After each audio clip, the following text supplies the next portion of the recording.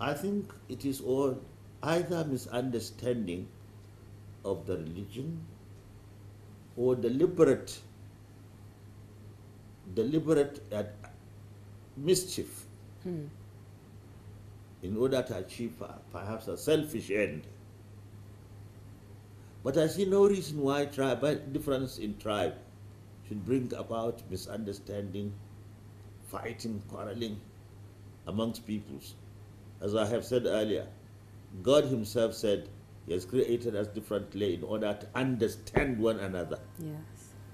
Because if all of us had the same customs and costumes, characters and characteristics, manners and mannerisms, we would not bother to find out about one another. Yeah. But because we are different, the inquisitive instinct in us will always urge us to find out why, how. In order to know these answers, we'll come closer together. Yes, sir. That brings the beginning of understanding, which will lead to establishing peace and unity. And unity. So you see, there is no reason why tribalism, as far as I understand, as far as I see it, there is no reason why we should quarrel.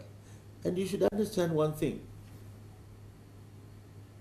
It is a blessing to have different tribes and different cultures in one place, because it is the cross-fertilization of different ideas from different tribes and races that brings about development. Yes. And that is why cosmopolitan places are more developed and more progressive than rural areas. That you will find all over the world. Yes, sir. Here in Nigeria, Lagos, Kano, Onitsha, Ibadan, they are cosmopolitan places. Yes, sir. They are more developed and more progressive than other places. So this should not. As for religion, I agree that religious difference should bring about enmity amongst us. As I said earlier, as far as I'm concerned, and that is the real thing in all the religions of God, all divine religions are basically the same. The purpose of every divine religion, every religion of God, is to believe in the one true God and to serve him.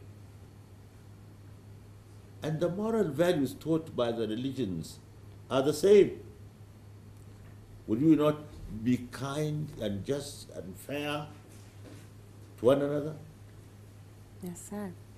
Either we do not understand the teachings of our religions, or we deliberately refuse to apply those teachings in our lives, practical lives, or we deliberately ignore out of mischief these teachings in order to achieve our selfish ends.